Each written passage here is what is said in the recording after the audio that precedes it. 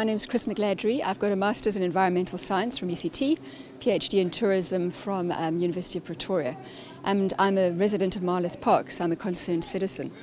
The mine is so wrong at so many levels, and the first one is that the mining people are saying that there are going to be hundreds and vast amounts of jobs, and that's absolutely not true.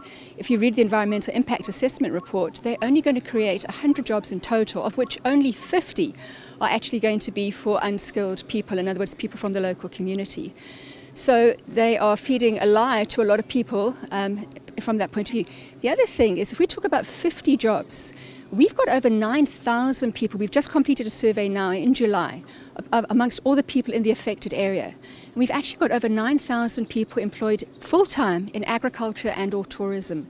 So if you look at 9,000 jobs which potentially could be lost because the mine obviously is going to extract all the groundwater, we're going to have acid mine drainage, not to mention all the air pollution and so on.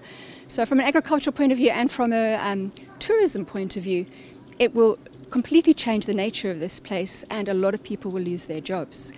I'm particularly angry in terms of the way the environmental impact assessment has been conducted. Singo consultants have lied continuously about their qualifications, their experience, their professional affiliations.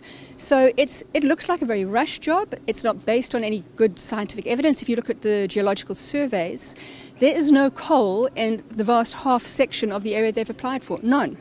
You know, there was an Australian company that came in a few years ago who prospected on the Kangwani coalfield, and they actually found they had the rights to mine the area, and they actually found that the quality of the coal was so poor that it wasn't economically viable.